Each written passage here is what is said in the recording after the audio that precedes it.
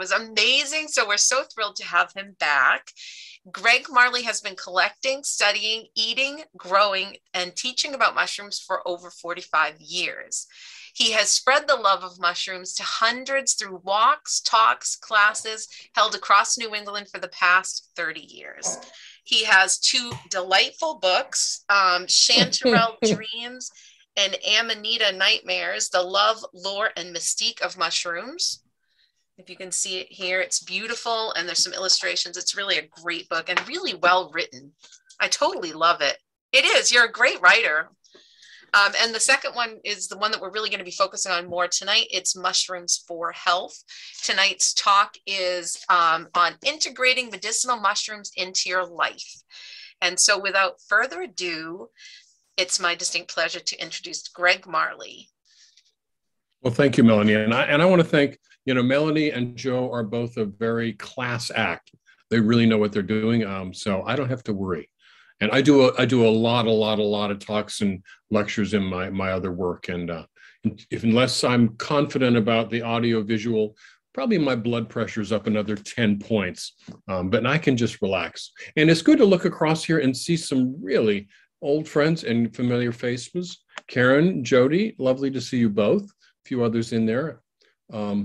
So we're going to go. And I'm going to be semi-monitoring the chat as I go. So if you have specific questions, you might pop them into the chat, and I will try and address them. I can't guarantee it. And if they take me off to the left somewhere, I won't do that. But if there's somewhat on focus, I'll try and address them if I see them. So I'm going to produce, moving through a bunch of slides and leaving room at the end for any questions we have. So let's play. And I'm going to really enjoy this. So here we go. And I'm going to be showing a number of photographs in the work that I do here. And almost all of them are photographs of Maine mushrooms. There's just a couple I will tell you that I did not take. But they're Maine or New England mushrooms. There may be a few up in Canada, Dorothy, but we'll work with that. All right, so let me just make sure I have the chat up. There we go.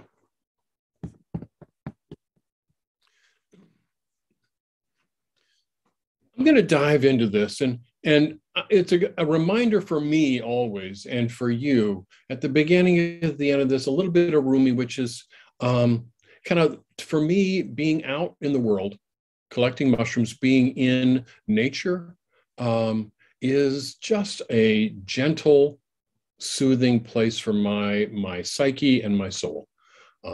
So we have Rumi here that says, that which you are seeking is seeking you.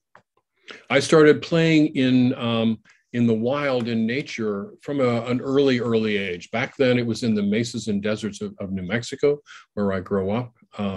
But certainly for the past 40 some years, it's been here in Maine and in New England primarily. And for me, mushrooming is an excuse to be out in nature, always.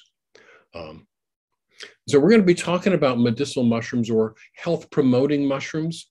And I've thrown in a couple of other photographs. This is a lovely Frost's bolete that's just colorful and gorgeous and edible, but not necessarily. It has some glucans, but not known as a medicinal mushroom.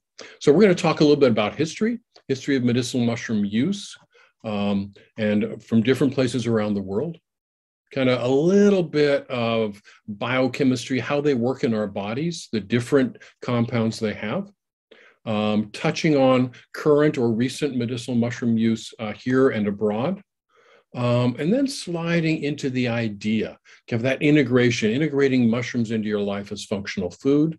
And then we're going to go through some of the common mushrooms that are medicinal and the idea of some of the psychoactive species of mushrooms and their health benefits, mental health benefits, and a little bit around preservation tips and resources. So there we're going to go. And I'm going to start, we got really excited about the possibility of the medicinal use of mushrooms back around 1992. And that was the year that it hit the press of this man whose body melted out of a glacier up in the Alps. And the Iceman, as he became known, had been in that glacier probably a little over 5,000 years. And initially, when the body was found, the authorities in the town where it was reported thought, well, it must be just one of those tourists, one of those hikers that had been frozen in there a few years. And then they started looking at the body.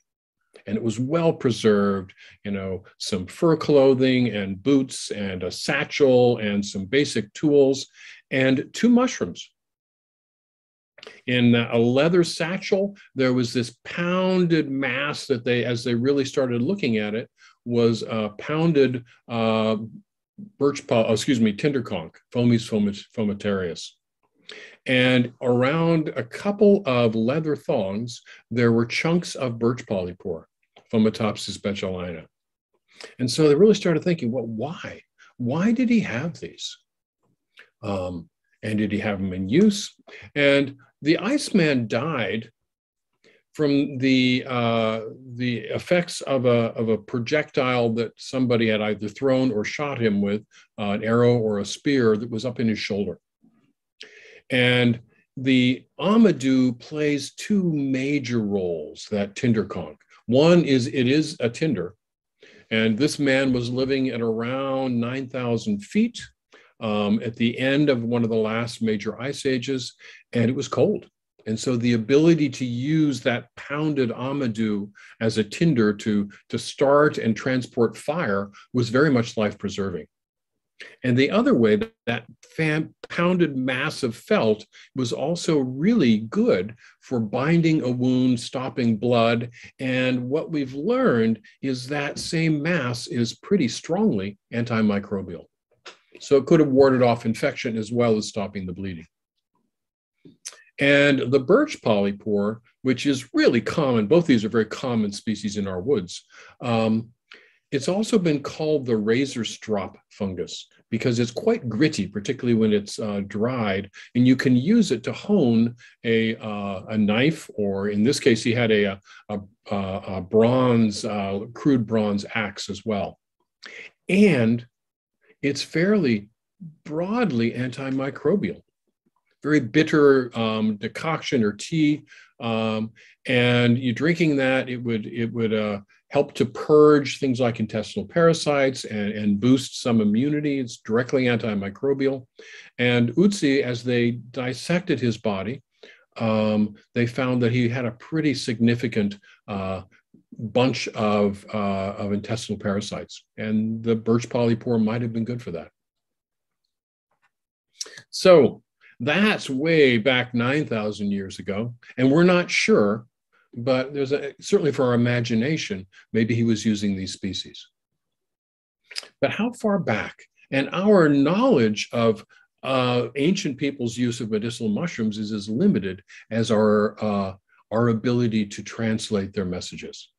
Did they leave written language? We certainly, as an invading variety of humanity, have squashed a lot of the history in many cultures. And we'll talk about that with North America. But our longest and deepest records come from China.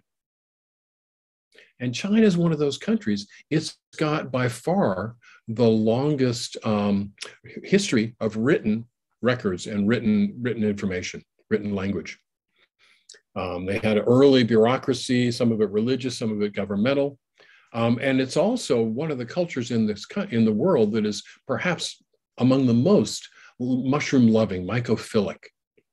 And hundreds of mushroom species are integrated both medicinally and as food. And sometimes it's hard to tease out what they're using for food and what they're using for medicine, because both and. I have a close friend who is a second generation immigrant from China family. And she went back a few years ago, and she's passionately interested in mushrooms. And she went into some of the apothecaries there and just was floored by the number of species. They were very protective. They didn't want her taking photographs, but she brought some home. So more than 7,000 years at least of integration of medicinal mushrooms. Now, in Europe, our understanding is much more fragmentary, and their use does not seem to have been well established, well as much integrated as some of the China, Japan, Korea. And the use of written language does not go back as far, but certainly we got some records from Greek and Romans, and it was not really clear when they talked about the mushrooms what they were referring to. Medicinal mushrooms they often called agaricum, and certainly the woody polypore Fomitopsis officinalis, a quinine conch, was one of those. But they also, for a while, the Romans called all mushrooms, edible mushrooms, boletus, not just the spongy boletes. So a little uncertain there. And a lot of that early, some of that knowledge was squashed by some of the plague and the pushing back of culture then. So some other countries around the world with a long history we know about, certainly Japan, maybe not as deep and long as China, but Korea, Malaysia. Some of the countries in Africa use mushrooms very deeply for both food and medicine.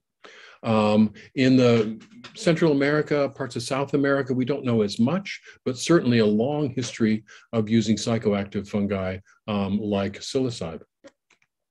And the Mexican highlands, still the same way, very mushroom-loving traditional culture there, as well as some of the indigenous peoples, the first peoples in North America.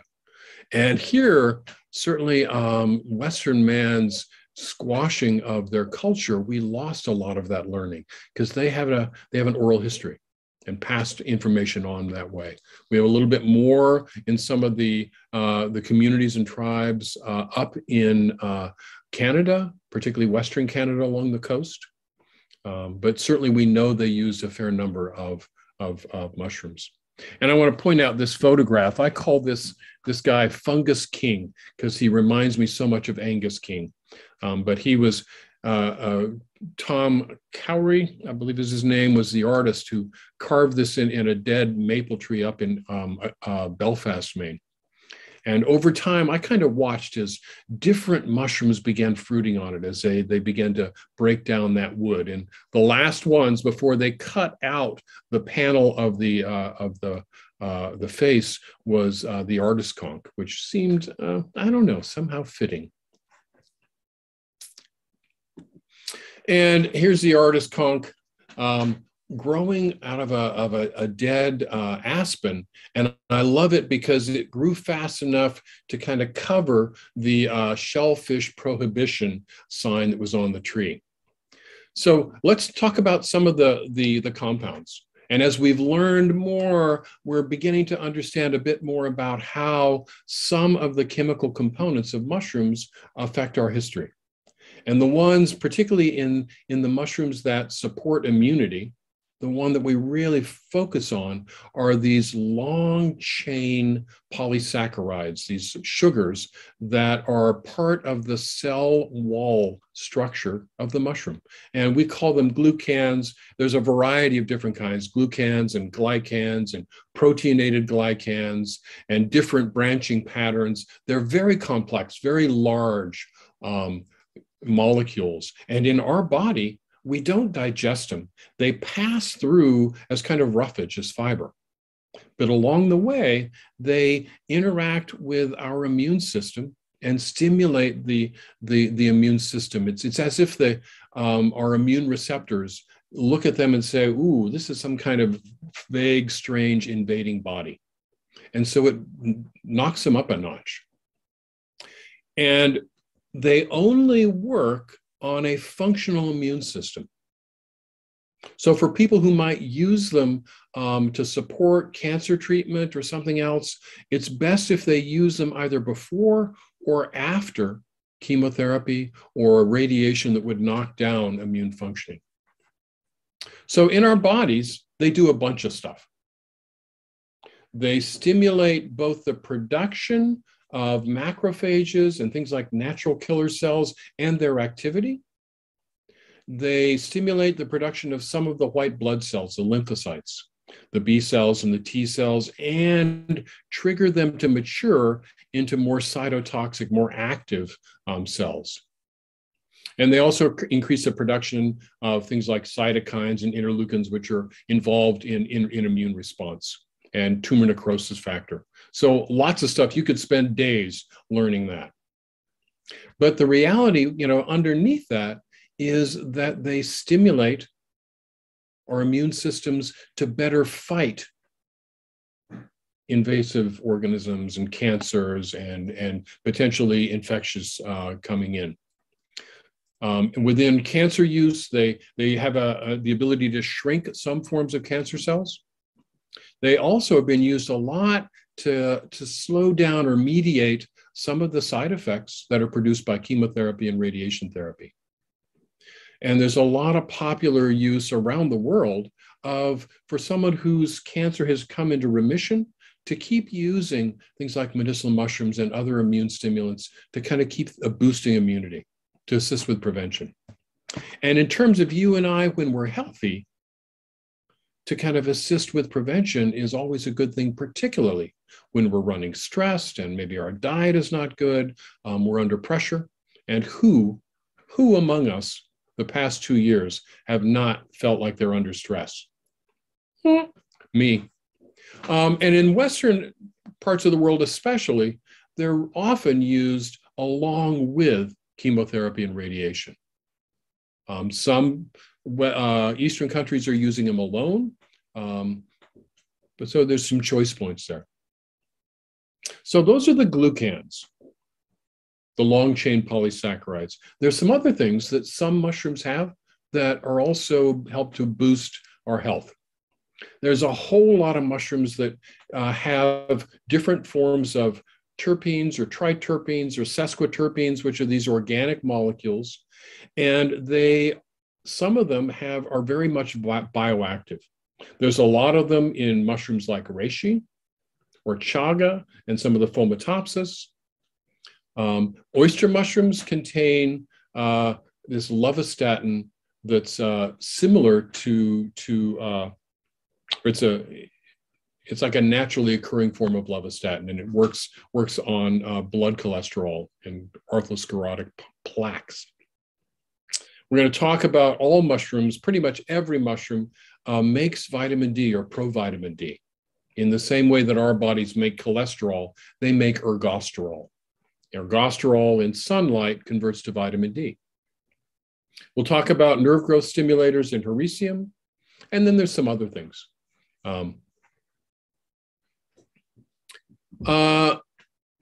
Let's talk about how they're being used in this country, around the world.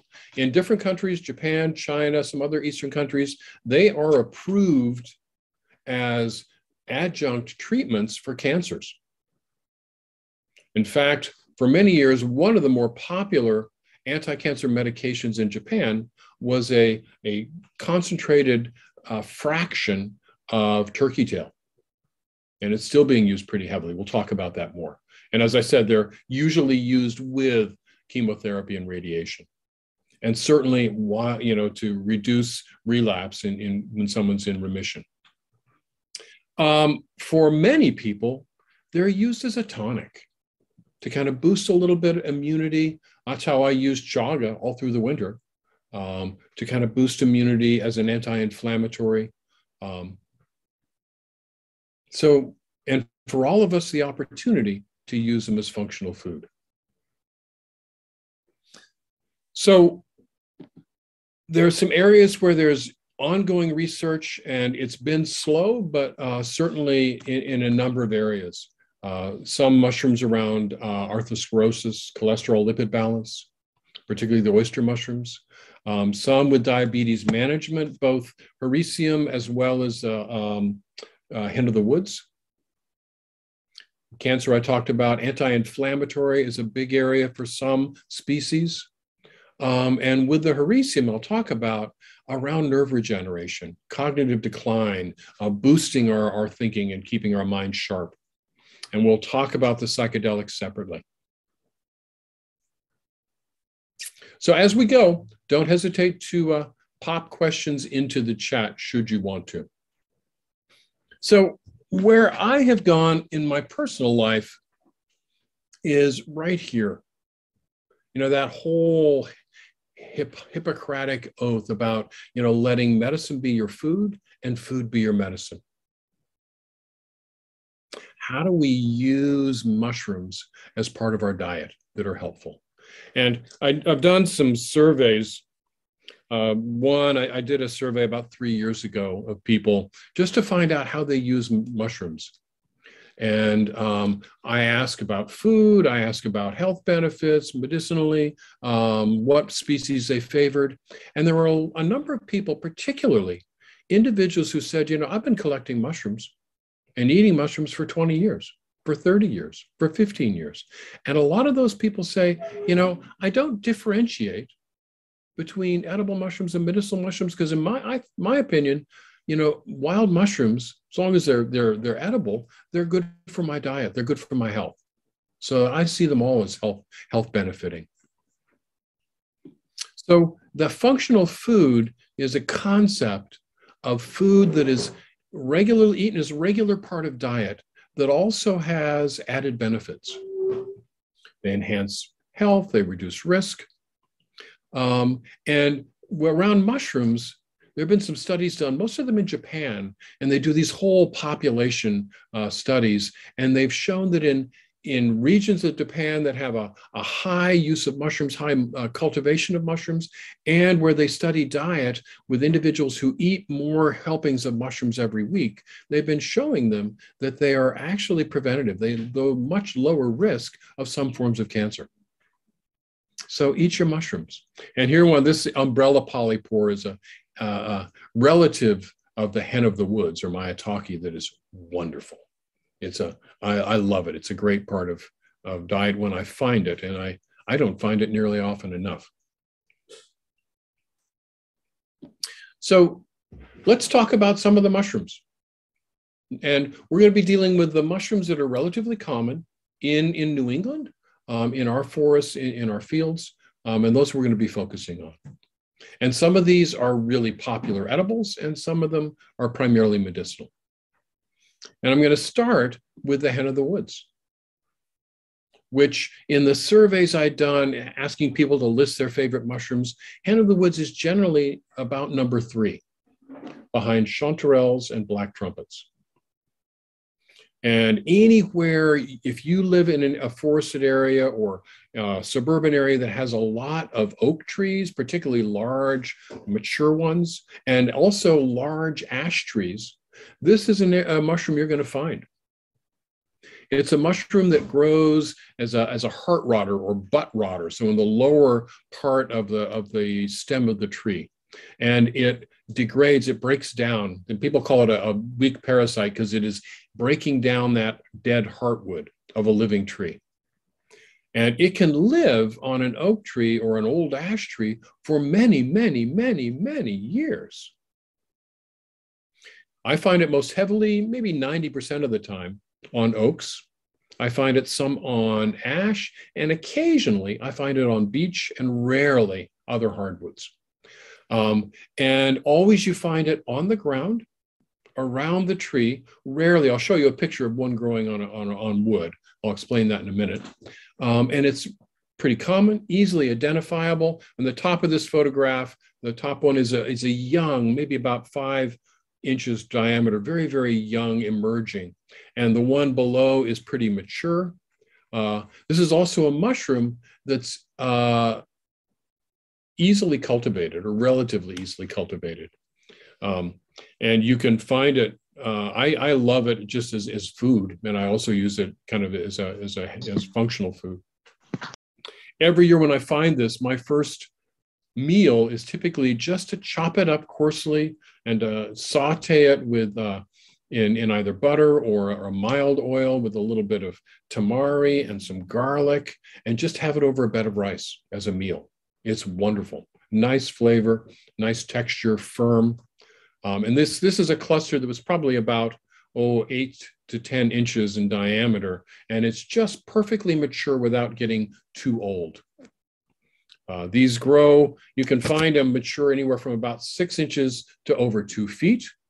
And this picture here that shows them kind of pushing up against the base of the oak tree, that's pretty typical, or within a foot or so of the tree. on the ground almost always, and every now and then in a well-rotted log. And this was a tree where I've seen the hen of the woods fruiting for maybe 10 years. And big windstorm this year knocked the tree down early on. And this fall, heavy fruiting of multiple clusters of hen of the woods. And this one was growing out of the tree, out of a break in the tree. And in the upper right-hand corner of this, I have a photograph of the underside of one of those little frond-like divisions that shows very smooth, almost very tiny, tiny white pores underneath there. As it matures, if you're going to notice, at some point it starts to get a little bit of yellow. And that means the hen of the wood is probably over mature. Now, I don't know about the rest of you. Yeah, Amanda says, I love them on my eggs. Yeah. This mushroom this fall was, I've never seen it fruiting so heavily, ever. And it was everywhere, anywhere I have found it before, it was fruiting and there's more. If you find one of these trees fruiting, remember where it is, because it will continue to fruit from that tree for many years. The first one I ever found was in the early 1980s outside of Camden, Maine, and it still fruits. The tree is essentially hollow, but it still pushes out an occasional fruiting body of the hen of the woods in the fall. And I look for them starting, if we have some cold nights in August, you might find them toward the end of August, and then the heaviest fruiting tends to be in September and into October. Yeah, George says, I got to get another GPS and travel more and just have a good memory. Yeah. So Karen asked, do cultivated mushrooms contain the same amounts of medicinal compounds? So everything depends on how the mushrooms are treated. A little bit on what they're grown on if they're cultivated, and then how are they treated after they're harvested. If you store the mushroom outside the refrigerator for a number of days, the glucans start to break down. So you want to get them young and fresh. I show this picture. You can see the two oak trees in this photograph.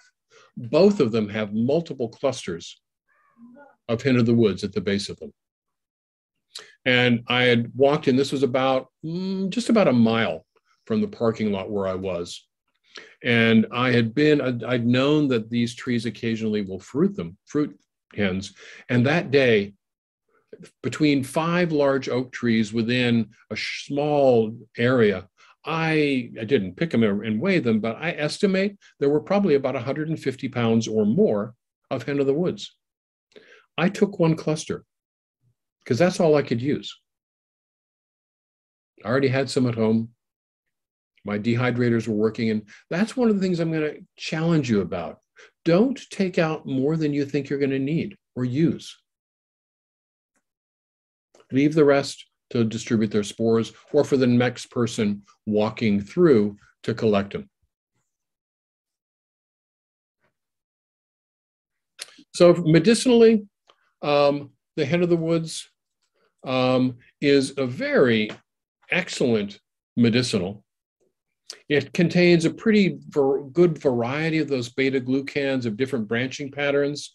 Strong and immune modulator. Has been shown to be effective in some cancers. There are even some early clinical trials happening in this country. Joe, Melanie, I see that there's a Liz Day that's trying to enter. I don't know if you noticed that. It also has been shown, and when they did the phase 1 clinical trials, they found that the hen of the woods, the maitake, also slightly reduces people's blood sugar. And they said, that's something we need to make people aware of.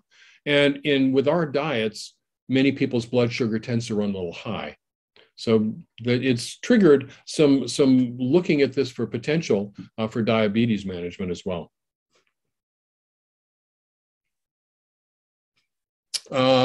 Let's see. Is it okay to eat mushrooms raw? Cynthia, that is an excellent question. Really, you need to cook your mushrooms. There are some mushrooms that are wonderful edibles but if you eat them raw, they'll sicken you. It has a toxin that gets broken down in the heat. And almost all mushrooms are really hard for us to digest. And cooking helps to break down those glucans and chitins in the cell walls to make them digestible. But the hen of the woods, it's great that you put this up right now. I gave a cluster to a neighbor of mine who had been admiring them. And as she went about cleaning the house and running her errands throughout the day, she was breaking off pieces and just eating it. And she got sick. She didn't get sick because she was poisoned. She got sick because her stomach could not manage the raw mushrooms. And we have a very effective way of getting rid of them. So let's move on to Hericium, the lion's mane. And this is a group in our region. It's a group of 2 or 3 different species. And they all have very overlapping characteristics. They all have overlapping edibility and medicinal use. So they've got a variety of common names: lion's mane, comb tooth, bear's head tooth, pom-pom, at least the cultivated ones. Hericium is the genus. Hericium arenaceus is the common form that you find cultivated. And we also have in this state very commonly Hericium americanum and Hericium coralloides or ramosum. Back in the west coast, as part of the Rockies, they have one that grows on abies, fir trees, Hericium abietes as well. And you can see it's just like an ice fall of teeth that are attached to wood, not growing on the ground, always on wood. And they're pretty common in the fall, anywhere from sometimes the end of August, more commonly from mid-September through till the end of October. The most common trees I find them on are beech and birch and maple, occasionally oak. And just like the hen of the woods, these are rotters, wood rotters. They're breaking down the dead portion of a tree when it's living, and more commonly, they're breaking down dead wood. So very easily identified. It's a really, really good edible. Some people who are pretty strict vegetarian, but recall their days of liking seafood, they'll call this the crab of the wood or the shrimp of the woods. And very common. I purchased some of this cultivated just a week or so ago. This is what it looks like. The coralloides, the longer teeth that are about an inch long up to just attached to the side of a tree, pure white. Sometimes when it's really young, it's a little pink. If it starts to yellow or turn pinkish when it's older, it means it's getting over mature and turning bad. So medicinally, these have some of those beta glucans, which are that stimulate immunity, and pretty strongly shown to be anti-tumor in animal studies. I'm not aware of any clinical trials with humans. And the most exciting thing that we've learned about these is the couple of compounds in them that stimulate the production of nerve growth factor. So they stimulate our bodies to make nerve or to grow nerves out. And because it stimulates nerve growth factor, it's able to act beyond the blood-brain barrier. So the early studies in this have been around dementia and improved mental health. There have been some early clinical trials just with using dried fruiting bodies. One of these was about 15 years ago in Japan, working with a group of older adults with mild to moderate dementia, Alzheimer's dementia. And they used dried fruiting bodies only, along with the regular diet. And they found that it would definitely improve their cognitive function, memory, thought process, and they retained it, though after they stopped using it, the effect went down. So they began to keep using it. There's another trial in Japan, about 30 menopausal or premenopausal women who were struggling with anxiety and related depression, and they found a significant increase in the symptoms of anxiety and depression during this trial with just, again, the fruiting bodies. And I want to tell you, Joe asked me to point out this knife. because she saw it in the last program I do. You'll notice in a lot of my slides, I use a knife, and I use a knife to show size of the mushroom scale. I also use it to cut the mushrooms. And this particular knife was an open L knife that a wonderful artist named Jack Vessery took and did all this really fine detail carving and etching and gave it to me as a gift. It's just beautiful. So I used it a lot for photographs the past year. So that was the hen of the woods, or excuse me, the comb tooth or lion's mane. I want to move on to oyster mushrooms. A very common edible mushroom, one of the easiest mushrooms if you're interested in cultivation. And in northern New England, we have 3 common wild species. And they break up the year pretty nicely. This is a group of mushrooms, the Pleurotus, that are very passionate and aggressive rotters of wood, and they work on hardwoods. In the spring, we find the aspen oyster, usually on aspens, dead wood or branches on large aspen trees. In midsummer, we find Pleurotus pulmonarius on maple and beech, and late fall, we find it on sugar maple. Karen, were you raising your hand? Or were you just playing? Sorry, I wasn't raising my hand. I didn't know the software does that. I was just resting my hand, yeah, fiddling with my hair. Sorry about that. Well, lovely to see you there. It's nice to see you too. So this photograph here was taken outside of Hope, Maine. I live near there, and I was driving by one day, and there was this big old senescent dying maple, sugar maple, that had, I don't know, 30 pounds of beautiful prime oyster mushrooms. And trying always to be compassionate and ethical, I went and knocked on the door. This man answered. I said, excuse me, introduced myself and said, do you mind if I take some photographs and maybe collect some of the oyster mushrooms growing on your tree? He said, what oyster mushrooms? So I showed him, and he asked about them. I talked about them. He said, yeah, take whatever you want. Just leave some for me. I said, no problem. And they were these ones are that perfect eating stage where the cap is still a little bit rolled under. They're very firm and fresh. The flesh is pretty firm. They take a long, slow cooking, but they're wonderful. So this is the fall in mid-coast Maine where I live. We typically don't see these until about mid-October. In more northern and higher elevations, they start in late September at times. And they'll fruit well into December some years. The one that's in midsummer is Pleurotus pulmonarius. Even in the heat of summer, if there's good rains, this will fruit on beech and maple typically. I like it. It's one of the best flavored of the 3. It has a little short, very dense, tough stem or stipe. You often need to cut that off, but it's a beautiful, pure white mushroom. And then in the spring is the Pleurotus populinus, the aspen oyster. And in a dark forest on a cloudy spring day, the bright, creamy white just shines out. You need to, you'll be in a race with certain beetles and bugs that also like to eat these. So you might need to evict some boarders. So medicinally, this does have some of those beta glucans that stimulate immunity, for sure. It's been some studies in animal lines around tumor work. It's kind of been more known for its ability to lower blood cholesterol. And I'm not saying if you struggle with high cholesterol, I'm not saying you throw out your statins, but certainly you want to eat more oyster mushrooms. The flavor is really nice as well.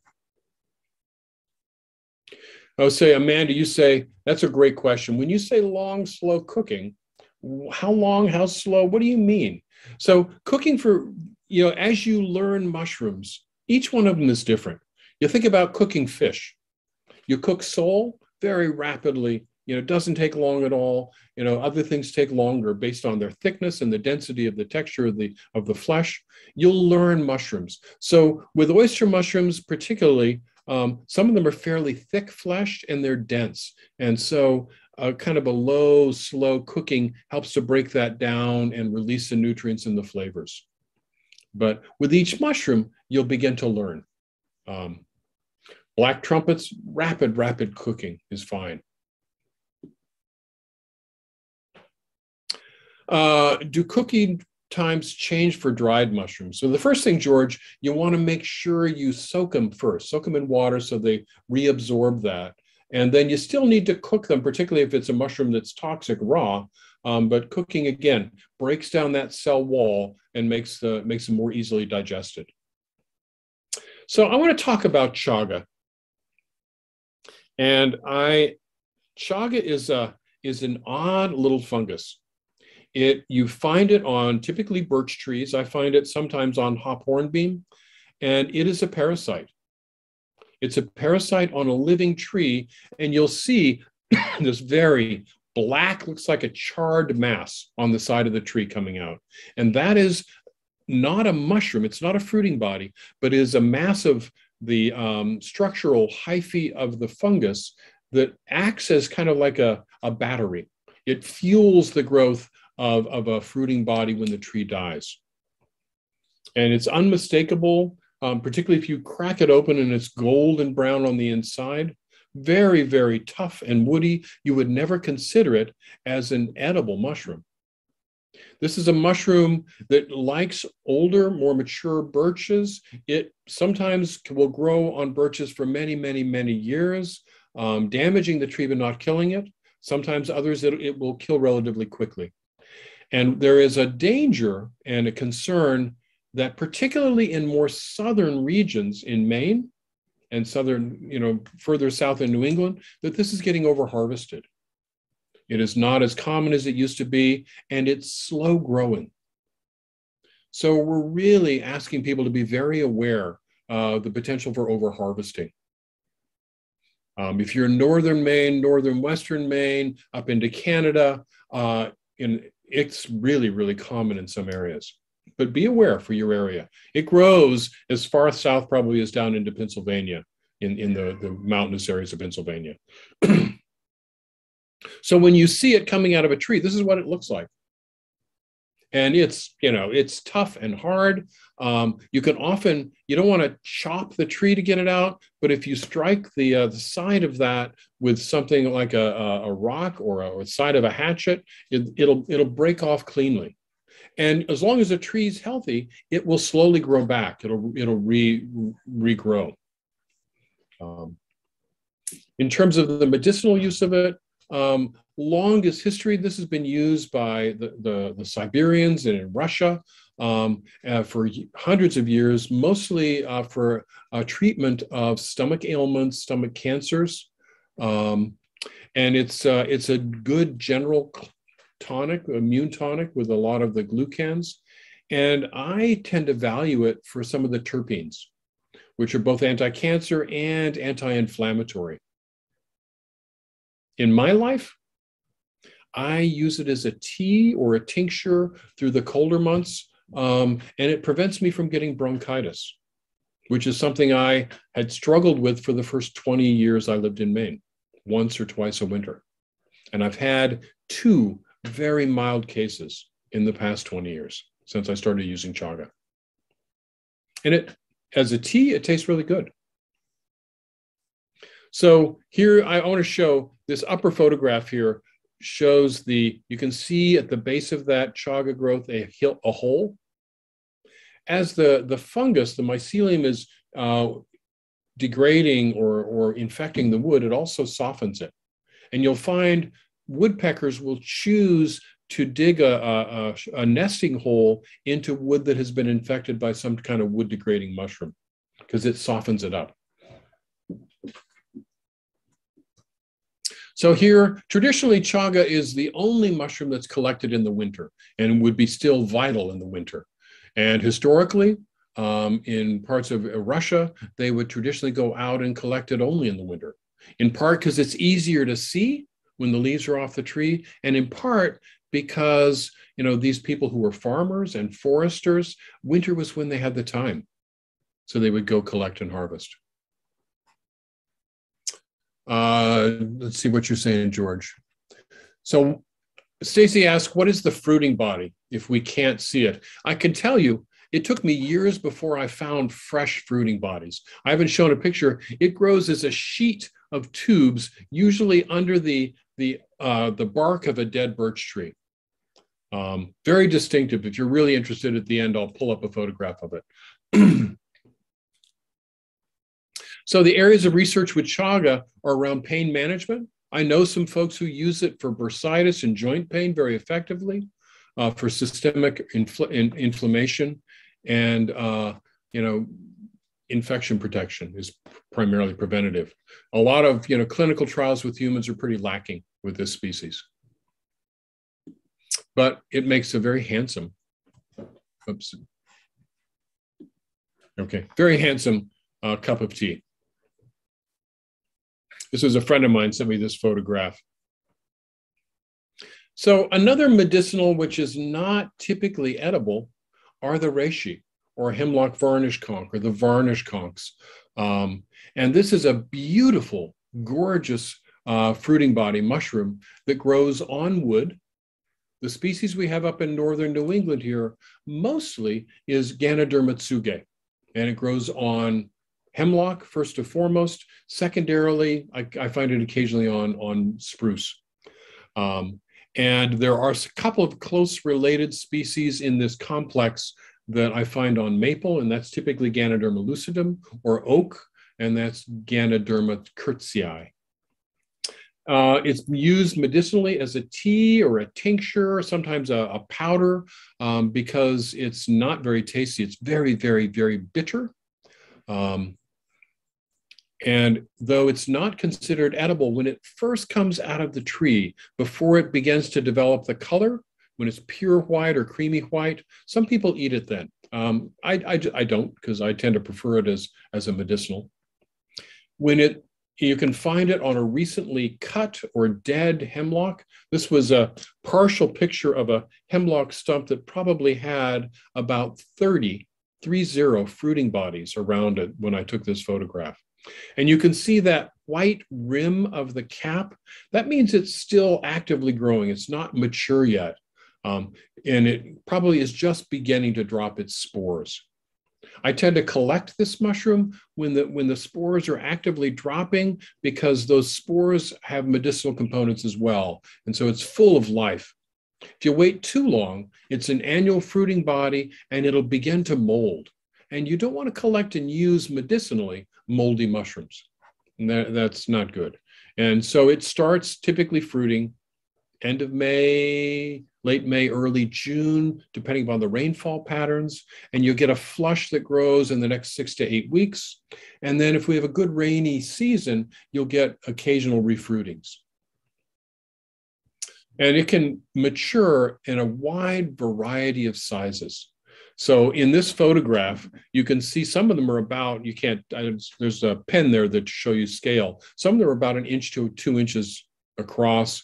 Some of them are about 6 inches across, and they're all lying on one that was about 16 inches across.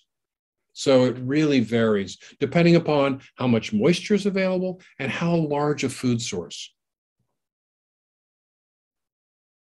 So the medicinal properties, some cultures, China, Japan, they believe that reishi or lingxi in China, it's almost like it walks on water. It's almost a panacea. And that may be going too far, but it's been used medicinally for thousands of years and still highly, highly valued as an immune enhancement, as an anti-tumor, antiviral, antimicrobial. There was some Chinese Olympic teams, particularly some of the high altitude ones, that use it for enhancing endurance. Tends to lower cholesterol, anti-inflammatory. Like I said, it's got a lot of uses. And it's used in a variety of forms. Some of the traditional Chinese medicine practitioners will collect and use the spores, and they'll try and crush them and crack them open. It makes a great tincture, very complex tincture, as well as a very bitter, powerful tea. You're going to be using something medicinal when you have this as a tea. And when I say tea, I'm talking decoction. So a slow cooking in water, not pouring water over the mushroom in that respect. I'll talk about that at the end. So closely related to the reishi is the artist conch. Same genus, but this is a perennial mushroom. It gets quite woody, and it can grow on a large tree, dead or dying tree. It can grow 24, 30, 36 inches across and get, 10 years, 12 years old. It can be quite large. I just want to see. George said you cut a chaga on your tree and on your property, and it's not growing much. Yeah, it takes time if the tree is healthy. Yeah. So with the artist conch or Ganoderma applanatum, I don't typically collect this for medicinal use, particularly if it's large. If you're going to collect it medicinally and use it that way, I look for it on aspens. On a dead aspen, it'll grow rapidly for a couple of years. So it'll be thin and rather large, and it's going to die quickly because it'll exhaust the tree. So, but if it's on a large one on a tree, I leave it because they're beautiful. Just leave them and allow them to continue growing. In the West Coast, there's another species that's very similar. So these are two that we're growing, and you'll find in the middle, late summer, early fall, around one of these mushrooms, you'll see the coating of this glorious reddish brown spore powder. Millions and millions of spores they drop, and they'll come around by, I think it's hydrostatic association, and start to coat the top of the mushroom, where the underside is this pure white, though if you bruise it, it turns brownish. That's the artist conch part of it. I'll show you a picture of that. Medicinally, this is very similar to the reishi. Similar group of glucans as well as terpenes. And again, would make a very potent tea.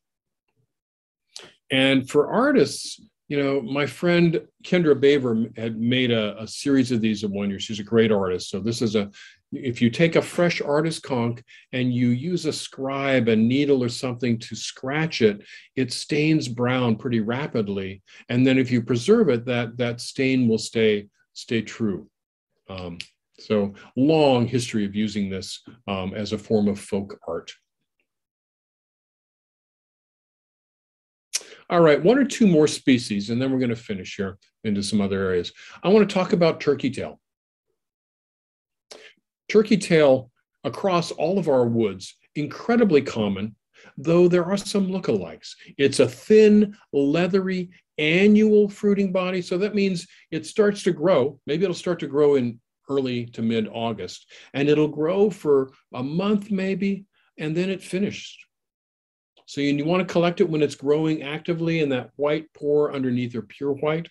It's called Trametes versicolor, versicolor meaning a variety of colors, because the cap individually has layers of different color, and from one strain to the next, it can really vary.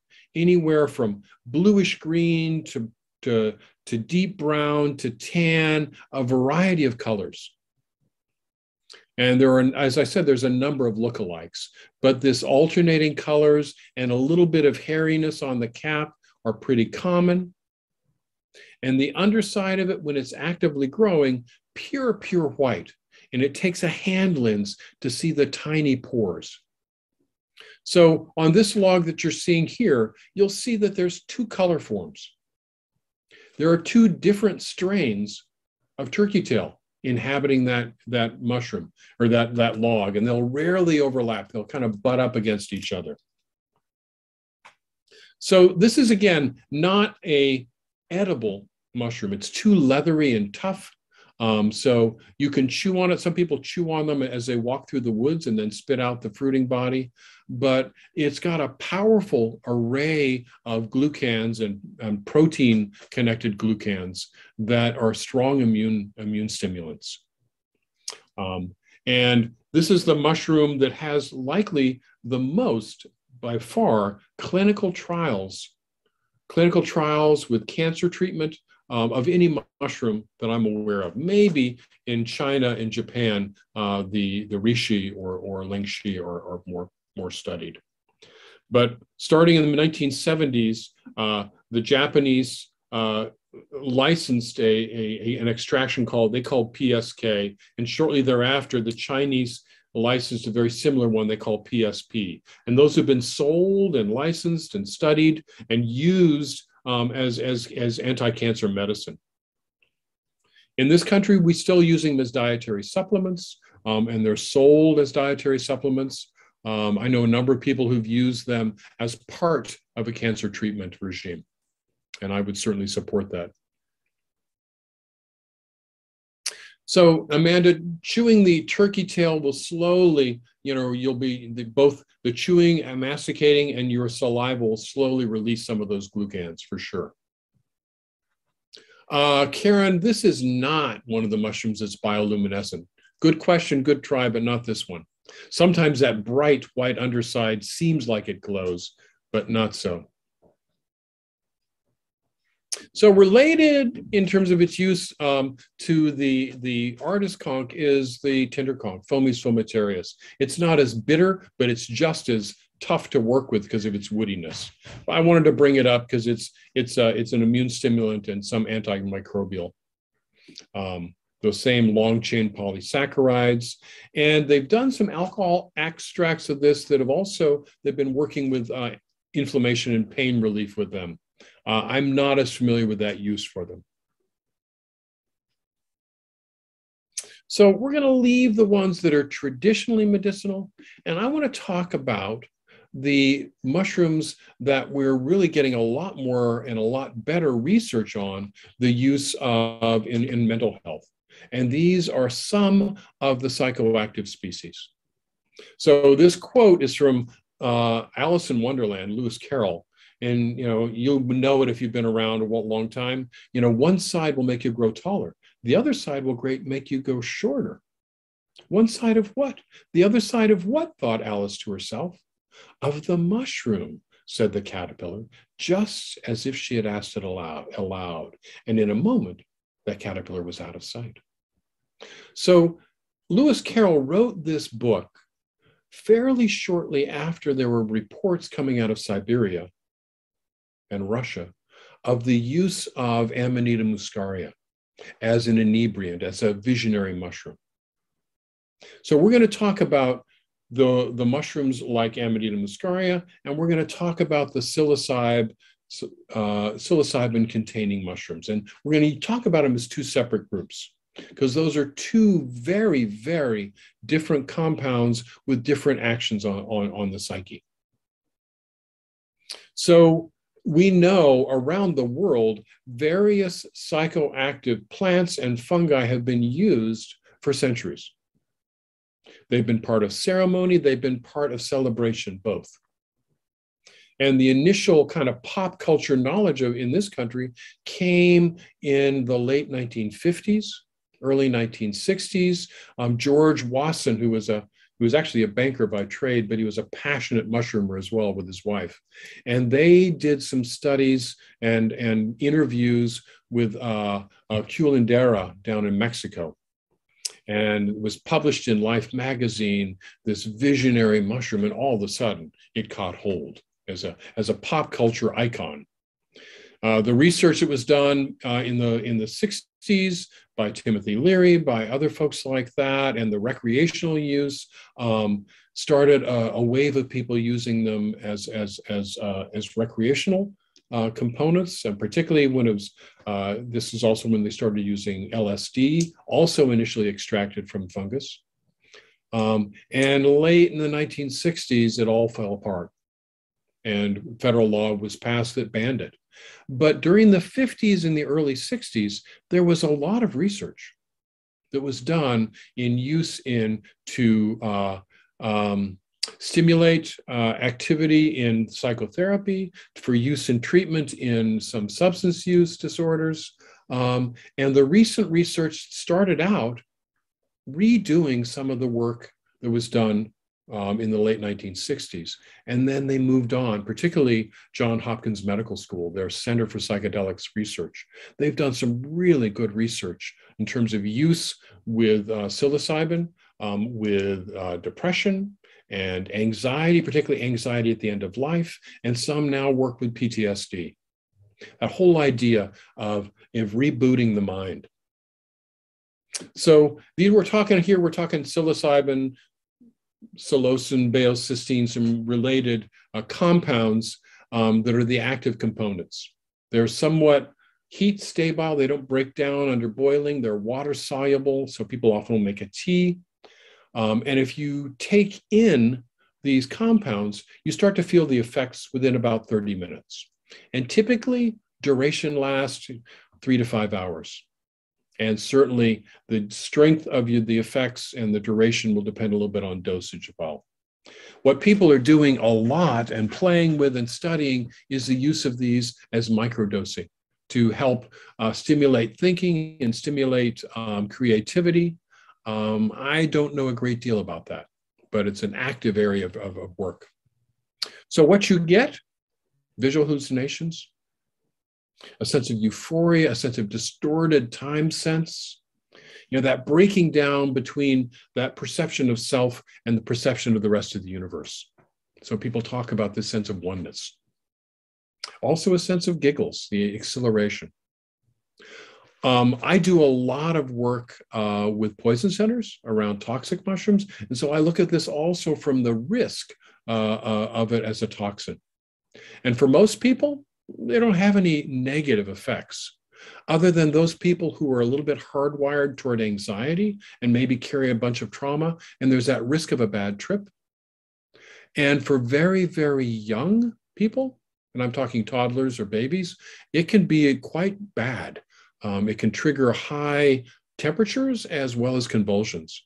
So beware around that. So this little psilocybe mushroom on wood chips that I photograph, I found these in Maine, growing on wood chips. It's occasional here. This is a psilocybin quebecensis. I believe I was the first person to ever find them in Maine. So these are indoles that are psychoactive, and they're found in a number of different species of mushrooms in several genera, certainly the species in psilocybe. There are some gymnopolis, and I'll show you another photograph of those shortly, several paniolus and canocybe. What I worry more than anything, particularly as a consultant with the poison centers, is people not knowing what they're doing and collecting and eating toxic mushrooms thinking that they're psychoactive. I've run into that several times. So as I said, it's rarely a problem for adults, but the danger is for young children and people that mistake the mushrooms for something else. And by the way, currently under federal law, they are illegal to possess in any form. So keep that in mind. Pop culture is really going wild about this, and I think that we've seen some areas, cities that have decriminalized it, made it legal and consideration in some states, including a bill that was back in the Maine legislature this year. Also, a number of the species are pretty easily cultivated. Now, let's talk about those other ones, usually focused on Amanita muscaria. And there's some related amanitas that contain even higher concentrations. Amanita muscaria is the fly agaric. And the compounds we're talking about is called ibotenic acid and a breakdown product called muscimol. And these historically have been used as an inebriant and as a visionary ceremonial mushroom in Northeastern Europe up into Eurasia. And as I said, some of the initial reports in the West came out of, one was a Swedish POW held in Siberia. And I worry about this because it's a pretty complex reaction. I've dealt with a number of poisoning cases where people eat this ostensibly to get high, and they also develop shakes and sometimes nausea and vomiting, as well as periods of deep, almost coma-like sleep, coming out of it into a fairly agitated state. So it can be pretty unpleasant. Some people seem to know what they're doing and are very cautious. I worry about these mushrooms. Some of them have also been shown to contain a little bit of muscarine, and I think that's what leads to the agitation and the shakes. So be cautious. There's other species outside of the Muscaria group that contain much higher concentrations and have been very, very dangerous for people who've played with those. Amanita muscaria is beautiful in the western part of the country, and over in Europe and Asia, they're deep, deep cherry red. The variety we have here is more yellowish orange, variety Kasawii. This year they were common. I was finding them occasionally in June through the summer, and then just a heavy, heavy fruiting through September and October, even into early November in some areas. Beautiful mushroom. Probably the most illustrated mushroom in the world. So a nausea, vomiting, as well as some hallucinations. I was working with a group that also, a couple, father and daughter, who ate them thinking they were edible and had a very unpleasant experience. So what do we say here? Aren't the spores legal? The spores are legal, but yeah, for the psilocybin. Heather, you make a tropical cream with muscimol GABA for sciatica pain. Interesting. I don't know about that. Fermentation and boiling can, change the breakdown into muscimol for sure. There's some ways of treating it.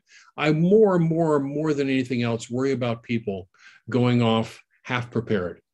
So caution, do your research. So we can ask questions about that when we finish. I want to do a little bit about preservation before we're done. Oftentimes, when you collect mushrooms, you're going to collect more than you can use right away, particularly the medicinal ones. You only want to use fresh, actively growing mushrooms for food or for medicine. And often, many of them, particularly the fleshy ones, will spoil rapidly. So you want to preserve them in a variety of ways. Refrigeration slows that down. Drying is excellent. Freezing is excellent. We'll talk about tincturing in a second. If I'm going to be saving mushrooms for use into the future, almost invariably, the medicinal ones, I dry them. And I use a temperature-controlled, forced hot air dryer so that the drying happens relatively rapidly. Slow drying outdoors here, our humidity is too high, and they have a tendency to mold before they dry. Up in an attic, on screens, sometimes they can dry pretty rapidly, but just be cautious of molding. For some medicinal mushrooms, use them as food. Certainly the velvet foot or Enyokitake, Maitake, the oyster mushrooms, head of the woods, shiitake, which is cultivated here, though in some parts of the country it's escaped cultivation. Hericium lion's mane, food. You can also tincture some of those. And there's a lot of traditional edible mushrooms that also have some of the functional food components. I've talked about decoctions, I've talked about tincturing, and let me talk about those. For decoctions, you're talking about a slow, hot water boiling. You bring it almost up to a boil, like with chaga, I'll bring it just to a boil, and then I'll let it simmer a little cooler. Because that hot water will begin to break down the glucans so they're available. And it won't volatilize the terpenes if it doesn't boil too strongly. And that decoction, that broth, is really what you need to do for turkey tails. It's also a great way to deal with maitake, oyster mushrooms, and some of the others. With the mushrooms that are not traditionally edible, like reishi or chaga, you make a decoction tea out of them. And I think I saw in the chat someone says that you put them in the refrigerator, you grind chaga and put it in the refrigerator, and that would be a way to get the terpenes, but not the immune stimulating polysaccharides, because they will not be freed up. That decays the decoction. How long do you have to let it steep, so to speak, like in the warm water before you ingest it? So what are you talking about? What species? The turkey tail. Turkey tail, I typically let it simmer for about an hour or two, and then I use it as a broth or as a tea. One of those crock pots, temperature control is a great way to do that because you have real control over it. So I do a lot of tincturing as well. And I would always, you want a double extraction tincture to kind of think about what you want to concentrate in of the species that you're using and think about how to best do it. There are some components that are extracted really well in alcohol, and alcohol also acts as a preservative. But for any of the immune stimulating glucans, you want to do the decoction as well. So I do them separately, and then I combine them. And that works really well with chaga and reishi. With the hericium, the lion's mane, the stimulating, the nerve growth stimulating factors are concentrated easily in alcohol. So I use a double extraction tincture for that as well. And there's some people that are growing out the mycelium rather than taking it all the way to fruiting body and using either dried mycelium or mycelial extracts. And that's really good for the glucans. Some of the terpenes and stuff are not as not concentrated in the mycelium. It really takes the fruiting body. But there's a whole lot you can learn about this. My first book, The Mushrooms for Health, is still available on Kindle. And so it has a recipe for a double extraction tincture and some directions on that. So let's talk about good books and resources, Amanda, since you put that in the chat. Let's talk about resources. Here's a great big reishi. Could have even gone bigger, but someone else was going to find it and take it away from me. So I watched it for about 5 weeks before I harvested it. So Mushrooms for Health is my book that's available, as I said, on Kindle. And it's part field guide and part use guide to the wild mushrooms up in this part of the world. I don't really deal that much with cultivated varieties in the book. Chanterelle Dreams, Amanita Nightmares has a couple of chapters on the psychoactive fungi, as well as chapters on edibles and toxic mushrooms. It's kind of like a mushroom appreciation book in one book. And other books, there's one that's recently published in 2020, way back when, in about 1995. Christopher Hobbs wrote a medicinal mushroom book. He wrote again, updating all that material in 2020. Easily available. It's a great little book. It also, really focuses on use of medicinals on the home basis and using home materials. Fungal Pharmacy, Robert Rogers, who's a Midwestern kind of guy, is a great romp through the use of medicinal mushrooms. And the Clinical Guide, Martin Powell, it's okay, not my favorite. And on the internet, always with the internet, look at the source of the information. There's some good resources out there, and there's some that are a little sketchy. So let the buyer beware. You can use Google search for any of the clinical trials or real scientific studies. The Sloan Kettering Cancer Institute has a nice website where they have some material. There's lots of information out there. Take your time, learn. And that's, I think, our goal is to learn, use, continue to learn. There's a lifetime of learning with wild mushrooms. And I certainly recognize that and practice it. And so as we come gently back to Rumi, and toward the end of this, first and foremost for me is getting out there and appreciating the beauty, the love. There's an intellectual part of this, there's a gastronomic part of this, there's a health promoting part of this, but there's a connection with nature. And for me, that combination is why I've been doing this for about 50 years, and I'll continue to do it for as long as I can toddle out into the woods or people can bring me mushrooms. So as Rumi says, let the beauty you love be what you do. There are 1,000 ways to kneel and kiss the earth. And for me, being out there with the mushrooms is a way that balances my life with the other work I do out in the world. So are there good books? Okay, you've got that one, Amanda. So I'm going to stop here. And I will stop sharing my screen and come back to you, I hope. How'd I do that? There we go. There you are. So if people have questions, you've done well in the chat. I may have not caught them all. I don't know, Melanie, if there's things that you saw that I missed. No, I think you got them all. Wow. So go ahead, ask your questions, unmute. You can raise your hand if you're the introvert. If you're an extrovert, you can say, hey, Greg.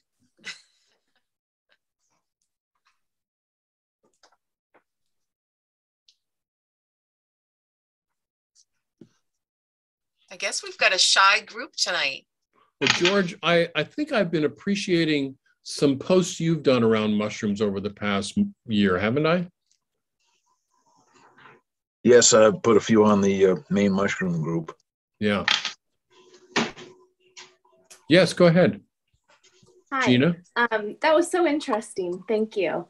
I had a question about the location of the mushrooms. You talked a lot about mushrooms that are actually on the trees. Yeah. Are any of these found below the tree or around them on the ground?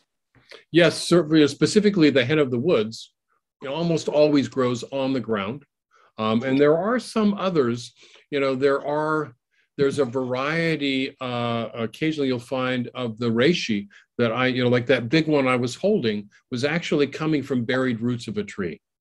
And certainly there's a lot of mushrooms that grow on the ground that are edible with also some medicinal benefits. Many of our edible mushrooms have those glucans that we can enjoy just by using this food. Okay, great. Thank you. No tree climbing necessary. So lucky in Maine, there's some species that seem to stop right at the border. What do you mean, Heather? Caesar's Amanita, never seen it on this side. It's always in Maine. We don't have any oaks left in the north, so everything associated with oak. So yeah, you're pretty lucky just over there, which I haven't been able to go for a while. Yeah, certainly I invite people, when you're looking for mushrooms, if you're in a new place, the first thing you want to focus on, what are the trees? What are the tree species growing here? Because that's going to have the dominant influence on what species you'll find. And, with global warming, Heather, maybe you'll get oak trees growing up there more commonly. We have them. They're just too young now. All the mature ones have been cut down and used for making furniture or whatever. Don't blame us then. No, I'm not blaming you. I'm just saying you're very lucky. I've searched and searched. There are some in southern New Brunswick, mind you. Yeah. And mainly in the city, which is, I don't know, with the traffic and the pollution, whether I really want to be getting medicinal mushrooms from the side of the road. Yeah, that's a good caution. Right. We do have one question in the. Oh, sorry. Go ahead. You talked a little bit. I thought you mentioned black trumpets in the lecture, but I didn't hear you say much specifically about that. Could you enlighten us about what health benefits they might have? So I am not familiar with any really designated health benefits for black trumpets other than the smile on our faces when we enjoy the flavor. They likely have a little bit of beta glucans in them, just as those structural elements, but I primarily eat them to make me smile. They taste so good. It tastes good. So can you do another class for ID and tips? I want to, and who's saying this? Amanda, one of the things I'm actually thinking about, and I haven't convinced anybody, I haven't asked anybody to host it, is to do a mushroom, one of these online lectures that say, all right, what about after the foolproof ones? Intermediate edible mushrooms to focus for people who have a little bit more background already. So I'm thinking about that because certainly there's, in a given year, on average, without bragging at all, because I'm really conservative about what I eat, I probably eat 35 or 40 species. There's a lot of edible mushrooms, but some of them, some of them, it took me years to get to the place where I trusted myself to eat them.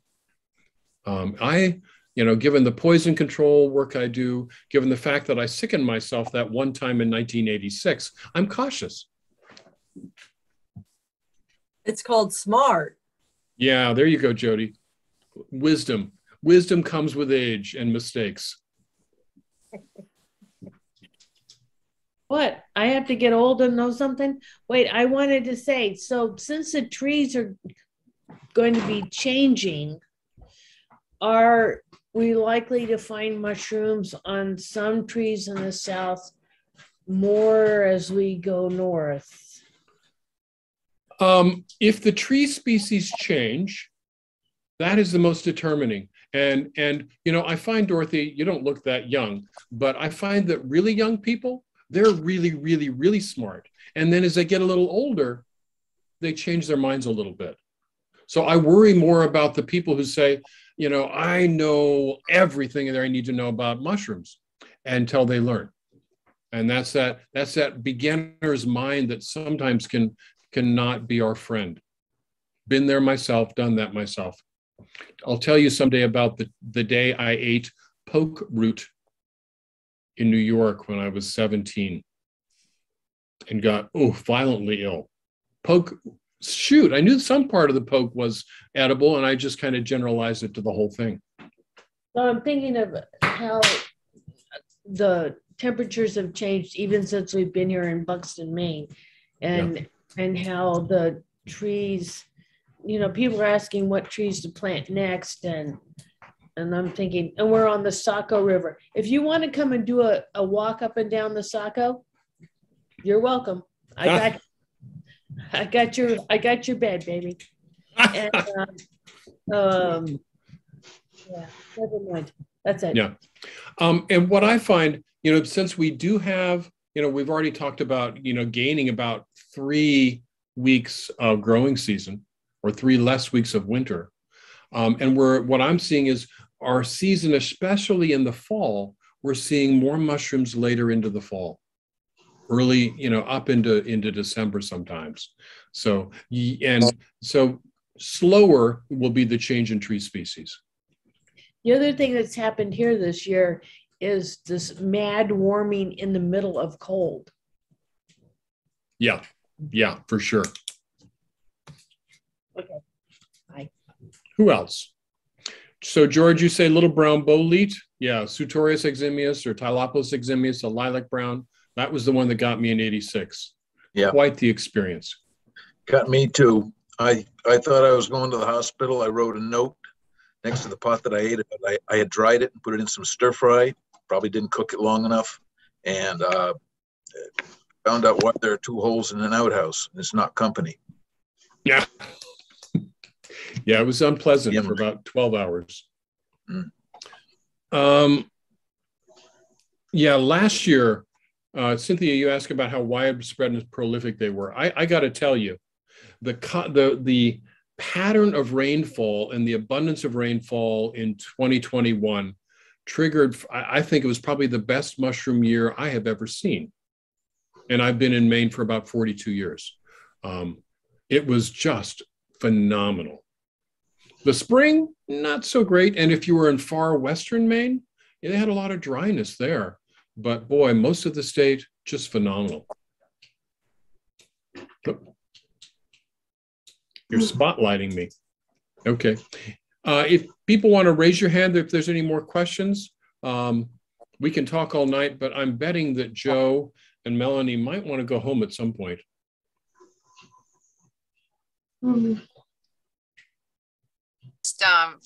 For the last couple of minutes, my staff was having a sword fight outside. Okay. So I was trying really hard not to stay composed, but I think that the Saco River idea is great, and that you should come down here and visit in person at some point. That would be really fun. Well, I do. I think that Melanie has your emails, and I do kind of day-long or weekend classes throughout the season, starting midsummer.